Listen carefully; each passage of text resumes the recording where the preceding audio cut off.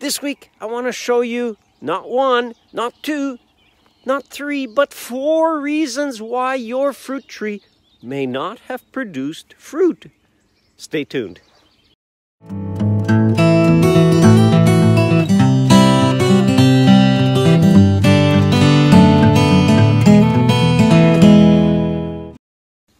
So I often get asked in talks and courses, oh, I got a fruit tree and it's not giving me any fruit. What's going on? What's wrong? Well, there's 2 main reasons why your fruit tree won't be giving you any fruit. The first one is it may not be old enough to flower. So I always say, well, is your tree flowering? You think, well, yeah, it's flowering. Okay, so at least we know it's old enough to produce fruit. The second one is how many fruit trees you have. You said, my fruit tree, I have a fruit tree. I have an apple tree or a pear tree or plum tree, whatever.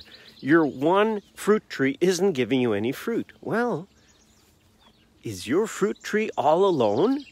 Does it have a partner?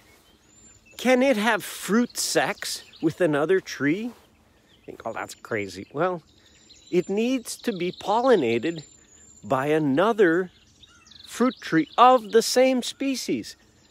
So if I say, hey, I got an apple tree here.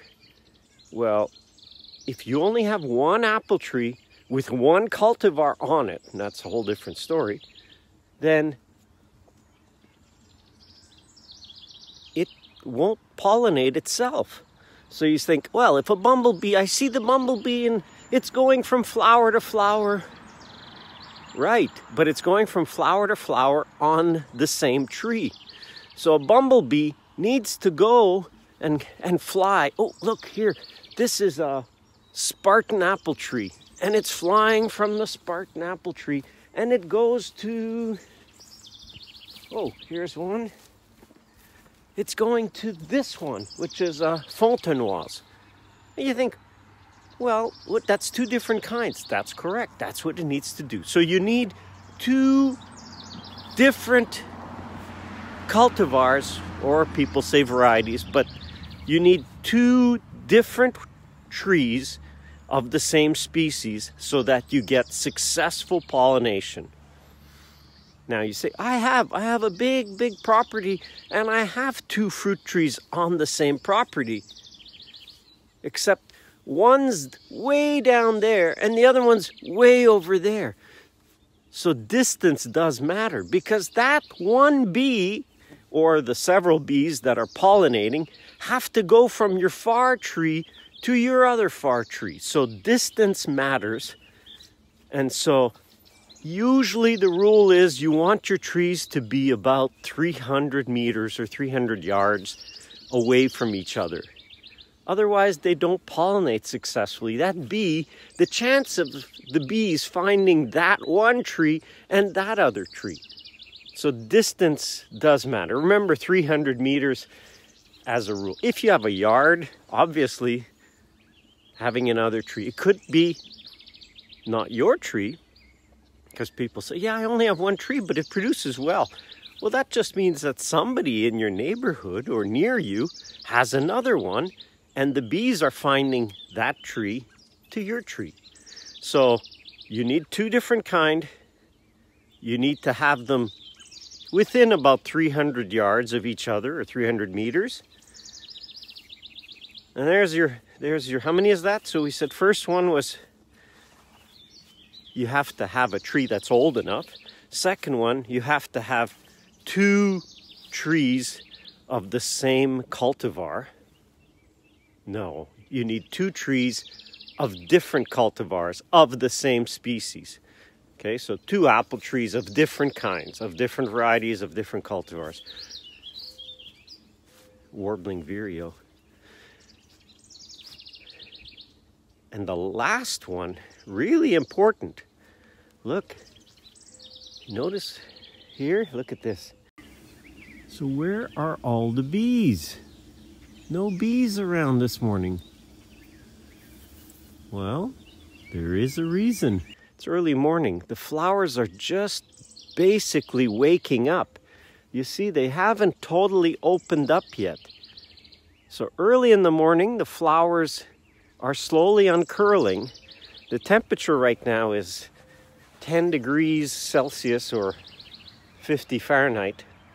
A red-fleshed crabapple called Mac Red. And the last important point is temperature is important. We've had really cool weather the last few days, and so a flower generally lasts about 3 days. So if this flower opens, here's a king, this is the king bloom. This one in the middle is the king. So these primary flowers are the first ones to flower, and all the ones around it flower afterwards. So when a flower opens, and it'll open for 3 or 4 days, but it's kind of open to be pollinated for 3 days. If it's too cold in those 3 days, it may not get pollinated. That's why the trees put their flowers not all in one basket. So they'll have the first one. That's not a good example. Here's a real good example of a king. So there was the king blossom, that first one, which is even losing its petals already. And then you have the other ones all around it. 1, 2, 3, 4, and there actually should have been 5 in the cluster. So 5 around the king, which makes for 6 flowers. And so that one is already finished. You see the color? That one hasn't been pollinated. And this one actually may not have mid-pollinated. I don't know if they've been pollinated or not. I know that this one is not as old as this one. It's apple. It's right now is peak apple blooms. And you see peak apple blooms. Here's pears. Look at, already the pears have formed little pearlets. See? Actually, that's a lot of pollination for the pears. It was nicer weather for the pear pollination than the apples right now. We've had some, yesterday was rainy and cool. We've had some cool weather. So temperature is important. It's important in that if it's too cold, the bees aren't flying. 8 degrees is the critical point. If it's 8 degrees out, the bumblebees start to be active. So it's 10 degrees out now. The bumblebees are out, not out huge, but they're out. But at 8 degrees, they only start. Bumblebees are bigger. They're able to get going earlier. And if the temperature today only reaches 10 degrees, then the bumblebees are the only ones that are really going to be active. It takes 12 degrees for honeybees and many or most native bees to be also active. So because these are much smaller bees, they're not able to get around and pollinate actively. When the temperature is too low, the honeybees stay in the hive and the native bees stay in the hive. When it's warm enough, everybody can be out.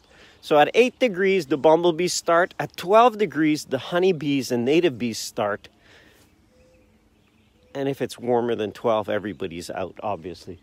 So temperature is another reason why you may not have gotten fruit. If it was too cold, usually it's cold and rainy during blossom time, then the bees aren't active and pollinating. It's not often that the weather isn't good enough for any fruit to be pollinated. That really doesn't happen very often, because just the sun coming out for an afternoon for a few hours, the bees are really eager to get out there.